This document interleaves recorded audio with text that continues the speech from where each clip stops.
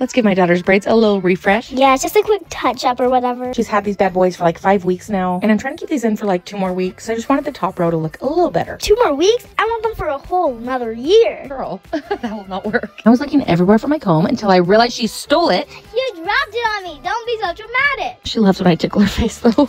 No. It was pretty fast doing this though, right? That's because you were only redoing the top. You don't think I'm getting faster? No, do you mean to put it in ×5? Oh yeah, it is sped up, but I mean like in real life I was pretty fast, right? Sure. Oh, the angel's getting so sleepy. Did you just snort?